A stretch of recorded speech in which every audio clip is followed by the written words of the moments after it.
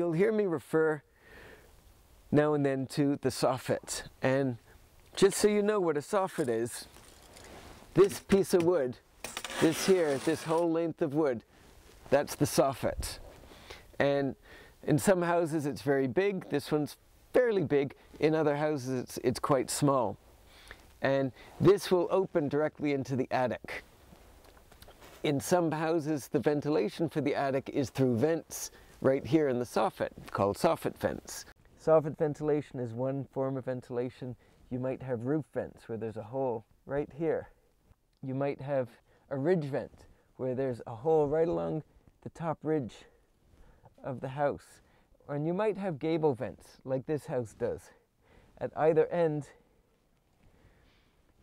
at the gable end walls, which are those triangular pieces, triangular walls at the top, you can see there's that vent. What you aim for in most of the country is 1 square foot of net free air, it's called. 1 square foot of net free air per 300 square foot of attic space.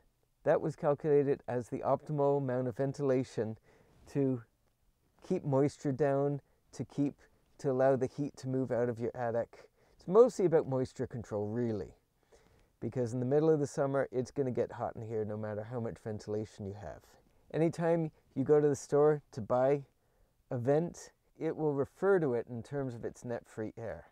In other words, a vent that's, say, 1 square foot wide is not 1 square foot net free air. It depends on the material, how much actual space there is for the air to move.